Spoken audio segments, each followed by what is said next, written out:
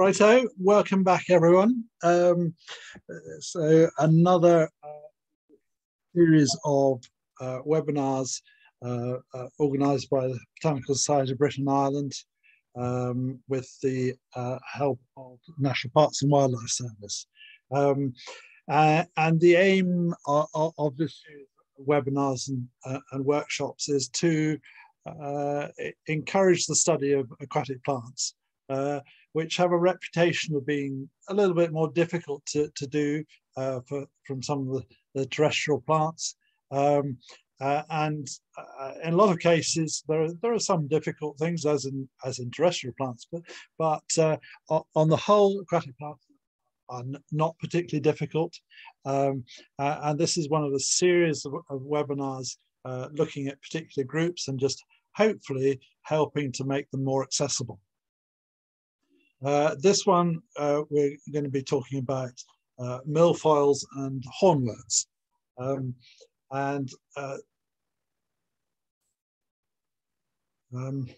They're two completely unrelated families of aquatic plants. They are more or less in their own genera.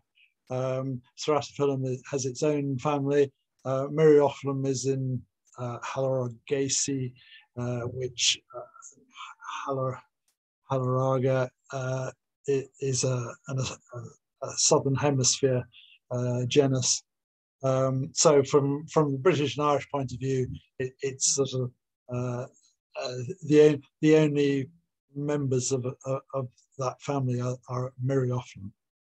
And we're discussing them together because of the similar arrangement and form of the leaves, i.e. they're in whorls and they're divided into linear segments, which I tend to use the term feathery for these aquatic plants that have compound leaves of linear segments. And in this sort of feathery group, one of the key things that you look at to separate the different genera, firstly, is whether the leaves are alternate, whether they're staggered on the stem like water crowfoot's ranunculus, or in this case, the milfoils and hornworts, they are in whorls. I'll come to water violet a bit later. I include or mention this as well, just because it very often it looks sort of very superficially like a milfoil. So the other key feature that you look at in these feathery leaf things is the way the leaves divide. So in Ceratophyllum, the divisions is forked divisions with sort of equal strength to each of the divisions, whereas in milfoils, the divisions are like feathers, so a sort of pinnate division with a midrib and side filaments. Water violet, I mentioned, the leaves are actually staggered, but sometimes you'll find parts of the stem where they're more or less together and look almost whorled. Sometimes could say that they are whorled leaves, but they are actually staggered. But the main thing that separates water violet is that the leaf segments are flattened. So whereas in the milfoils, the leaf segments are capillary, they're sort of circular and cross-section. And also, water violet has nice showy flowers, which but they're not always present, but that's very distinctive. Another group that you could confuse with this, they've got whorled leaves, are the stoneworts. And this is one that I have come across occasionally, people confusing some of the stoneworts with hornwort. And you can see that there is a similarity. They've got sort of forked divisions, and certainly could be confused, but the cell structure is very different, particularly the nitella. That is all one cell. From each internode is a single cell, and each of these internodes is a single cell, whereas the hornworts have a much more complex, they've got a vascular system, a much more complex cell structure.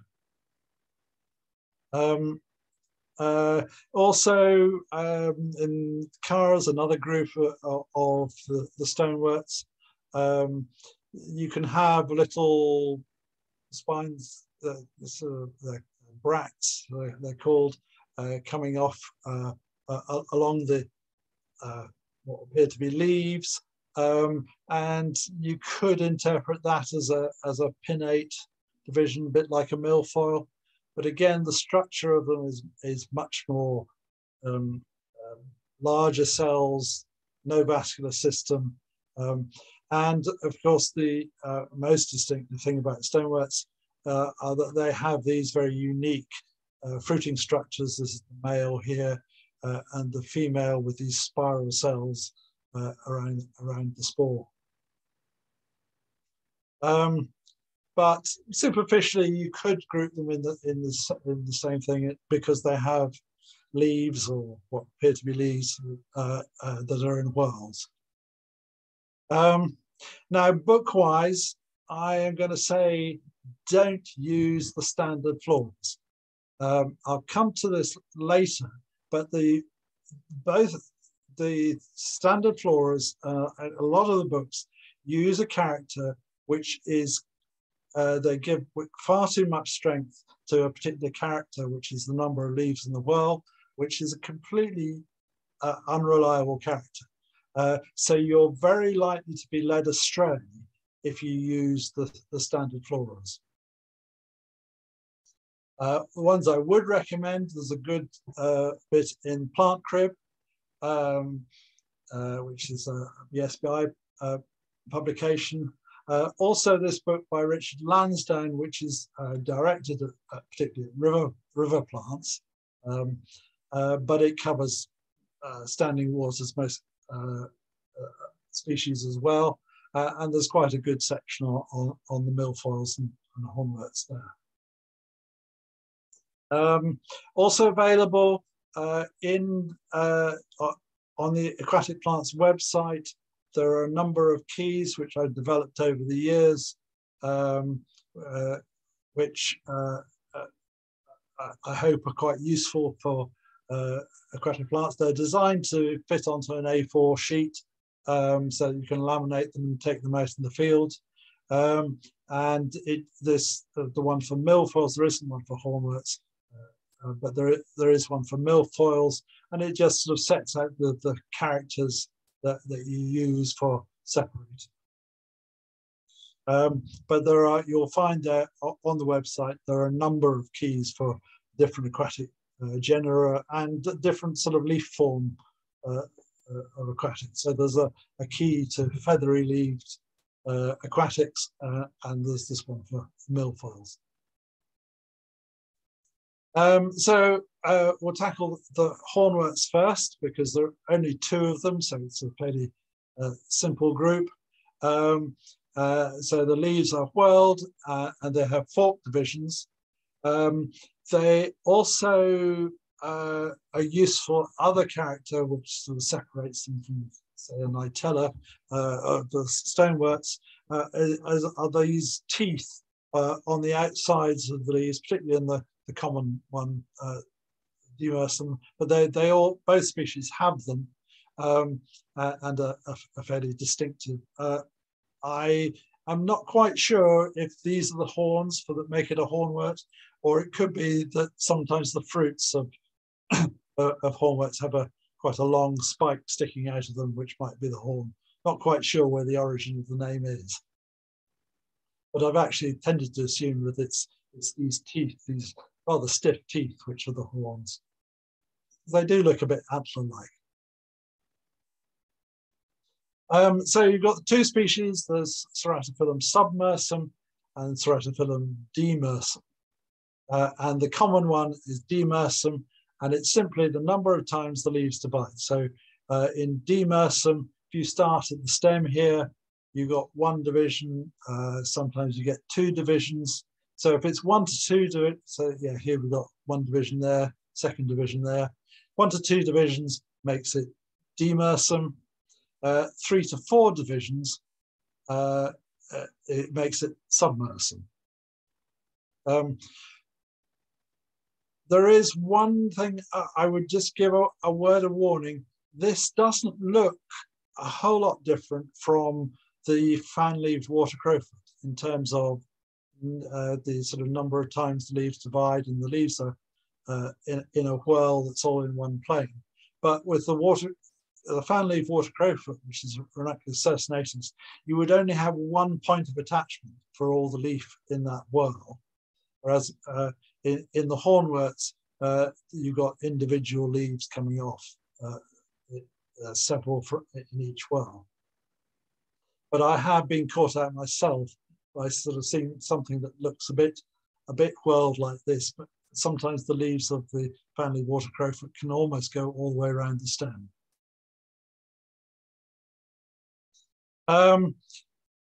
In terms of size, submersum tends to be a bit bulkier because it's got more leaves, and they tend to be a bit longer. It's called soft hornwort because it tends to be floppier.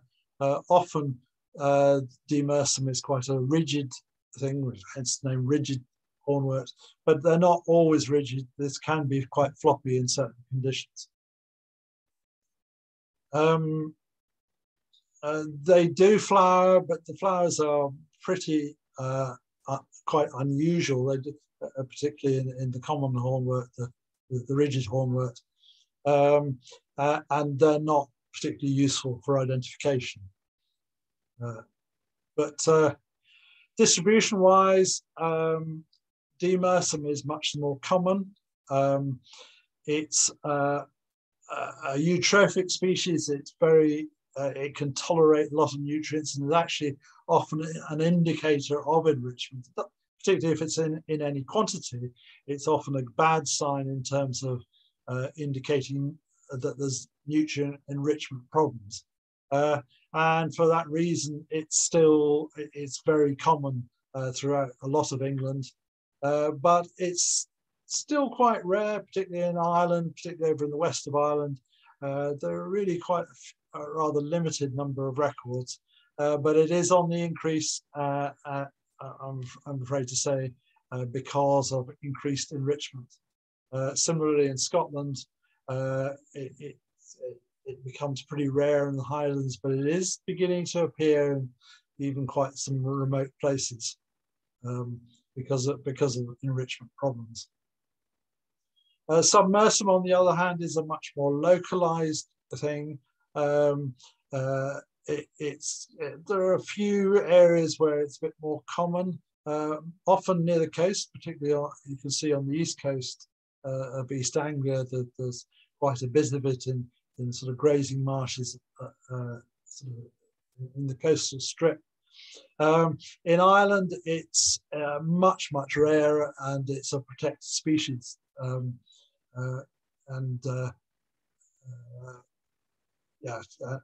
confined to the east coast.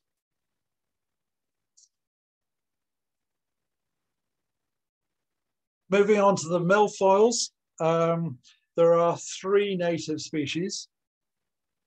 One common introduction, which is actually a pest.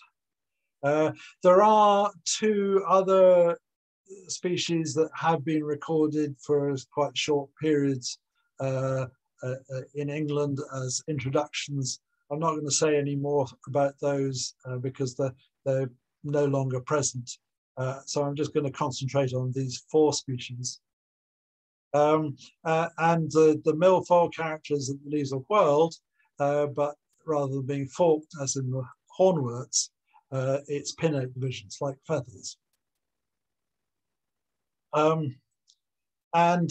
This is, don't worry about the detail of this. This is actually the table that's on the handout that the key that's on the Aquatic Plants website that I showed you earlier.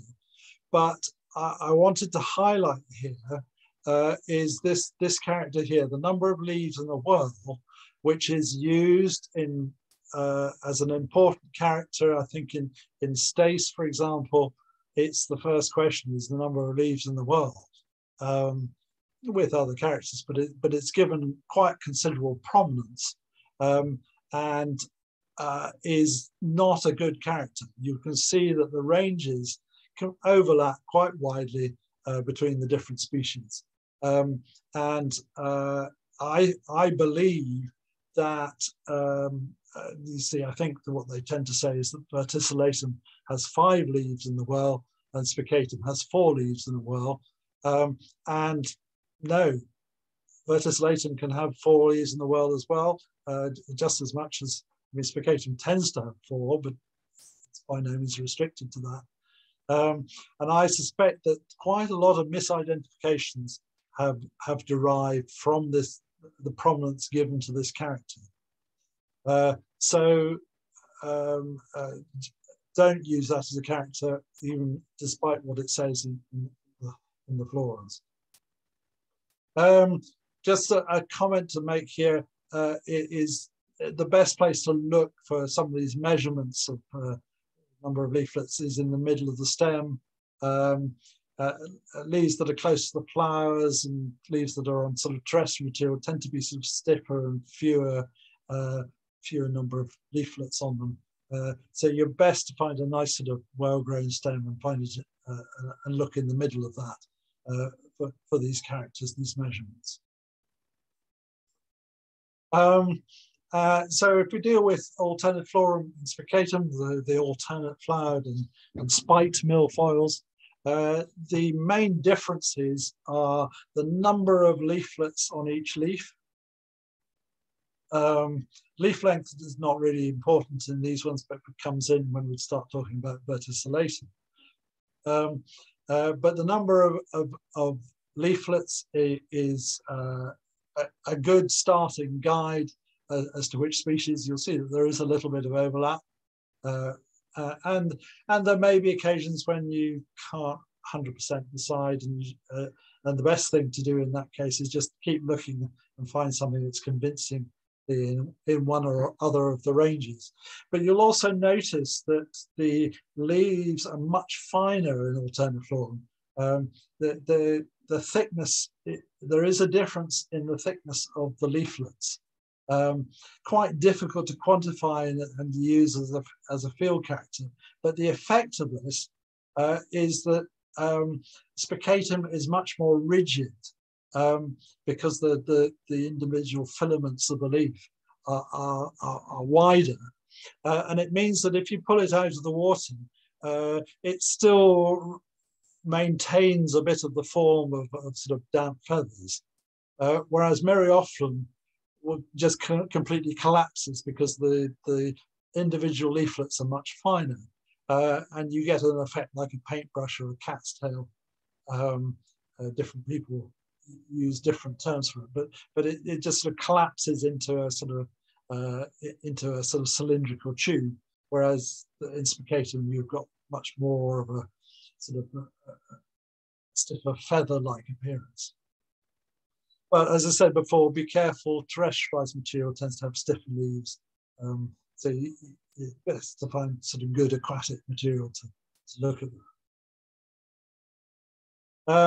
Color is useful in one way, in that spicatum always has brown colors, particularly on the stem. Quite often the stems of spicatum are quite reddish or brownish, quite strongly so.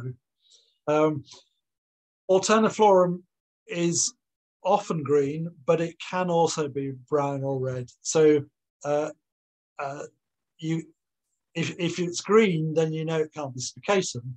But if it's got brown or red colours, then it could be either. So you can use it one way, but not the other.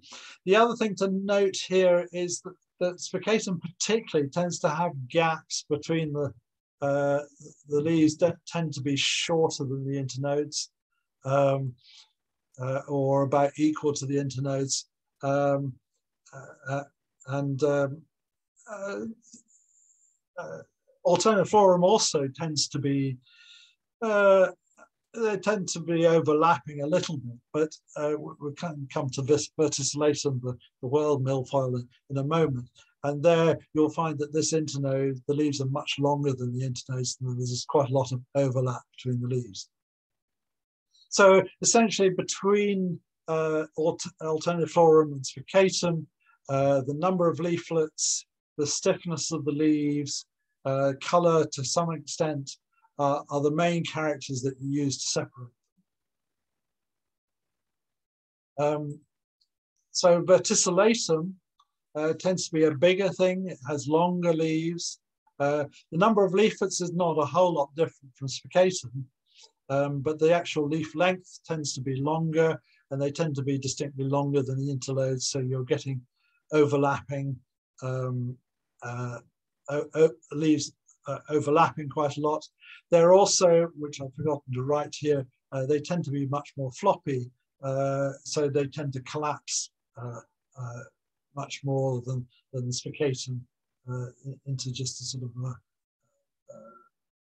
a sort of paintbrush effect as we're talking about. The leaves of verticillatum are pretty much always greenish. You can sometimes have a little bit of color, but essentially it's a green plant. So that tends to be a big help when separating from spicatum, because spicatum always has that brownish colors and much more space between the leaves and more rigid leaves, whereas verticillatum tends to be green-leaved and much more floppy with overlapping leaves. Another really useful character is these verticillatum produces these churions. These are sort of overwintering buds. So when the rest of the plant rots away over the winter, you're just left with these sitting on the mud. And when the water starts warming up in the spring, it'll sprout from these, which are basically like dense bits of stem and leaves. And it's a feature of a number of aquatic plants produce these overwintering buds. They're called churions. And in the milfoils, verticillatum is the only one that does that. Spicatum and alterniflorum don't produce these churions. So if you, and they're very obvious, these churions, they're sort of often a centimetre, 2 centimetres long, and rather sort of bullet shaped. And if you see them, then you know that it's verticillatum, because the other two don't have them.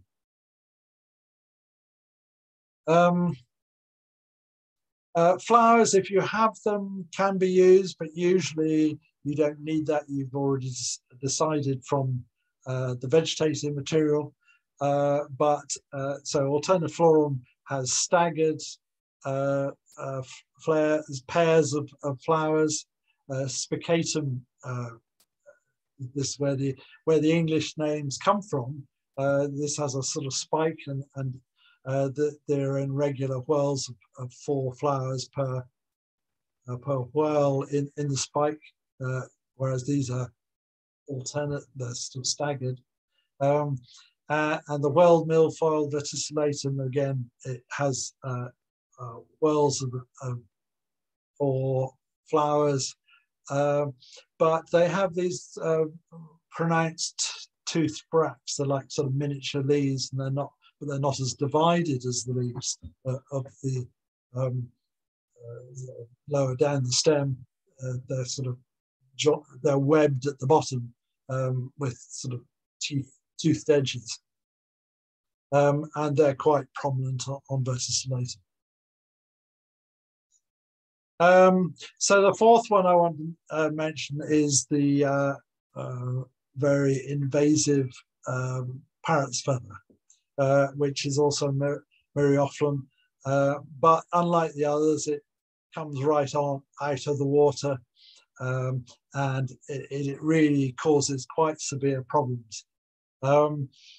It's supposed to be illegal to introduce them into the wild. They're banned from sale. However, if you go to a lot of garden centres, you will find them being sold under the name Braziliense, and particularly there's a red-stemmed one. It's called Braziliense red stem. Now, there is some debate as to whether this is quite as aggressive and invasive as the normal aquaticum. Seems to be not such a big problem, but it's still the same species, even though it's been sold under a different name. And I would still recommend not buying it. And probably it needs to be addressed as to because it should actually be banned from sale. These emergent leaves have gland-covered stems and leaves. They're sort of which makes them unwettable, which is why they sort of stick up out of the water. But one thing that isn't quite so recognized is that before it reaches the water surface, it actually produces an underwater form, which is not dissimilar particularly from verticillatum. The leaves are quite long compared to the internodes, and the number of leaflets and the number of leaves in the whorl tend to be similar to verticillatum, but it does tend to have brownish stems, or a brownish tinge right through the sort of green in some ways, but with a distinct brownish tinge is a good clue for it. But usually it's not a problem because there's plenty of the emergent form present in the same lake, often in far larger quantity, because whenever it reaches, when the plant stems reach the surface, these leaves die off quite quickly. You're just left with the emergent sort of turquoisey green stems that I showed in the previous picture. So the issue tends to be not that you just have this on its own, but you might easily think, oh, I've got verticillatum as well in this water body, when actually it's all aquatic. So that's the problem, that you might confuse this and record this as verticillatum as well as the aquaticum.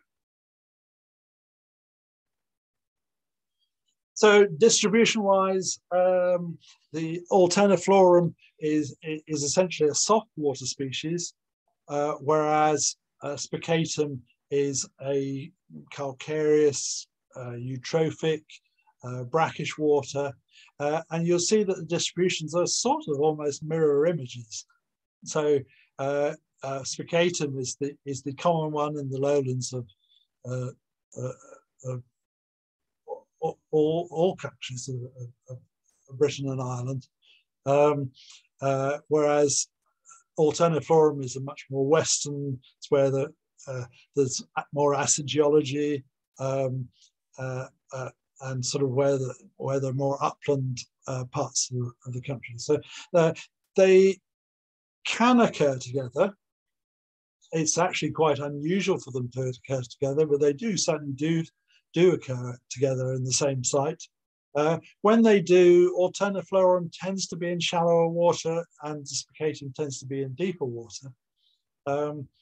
But it's still relatively unusual that they occur in the same water bodies because of this ecological separation.